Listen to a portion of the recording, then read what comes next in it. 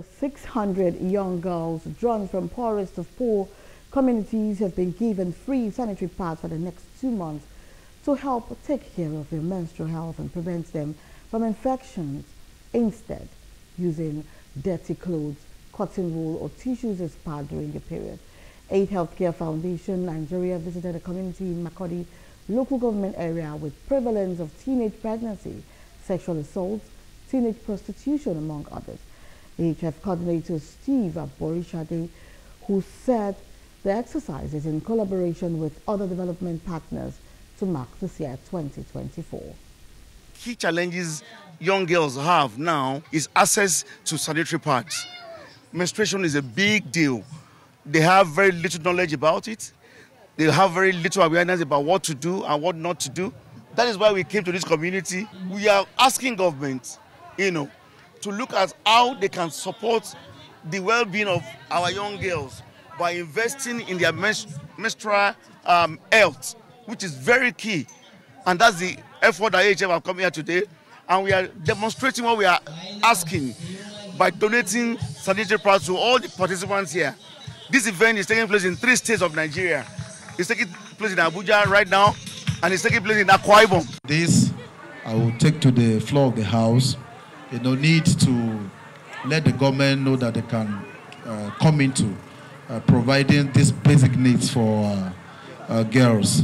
It's very, very important because most of the other means they use to take care of themselves when they have periods, very bad.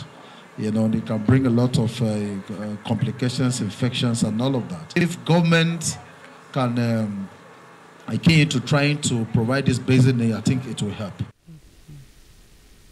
Some of the stakeholders caution the young girls to maintain a healthy lifestyle and stay away from what could undermine their health by having access to right information and poor and proper hygiene. You have to take good care of yourselves. I'm sure you know what menstrual health is at this level. It's expected that you will know how to take care of yourselves. You advise your friends and the people coming behind you. Health, you have to be intentional about it. That your hygiene or your knowledge about your menstrual health determines how well you live your life. And some of the beneficiaries commended A.H.F Nigeria for the donation and the sensitization as very useful and rewarding. We need government. We are calling on the government to help provide free sanitary pads for the girls to help them, especially during their menstrual time. Because I understand that the economy is hard.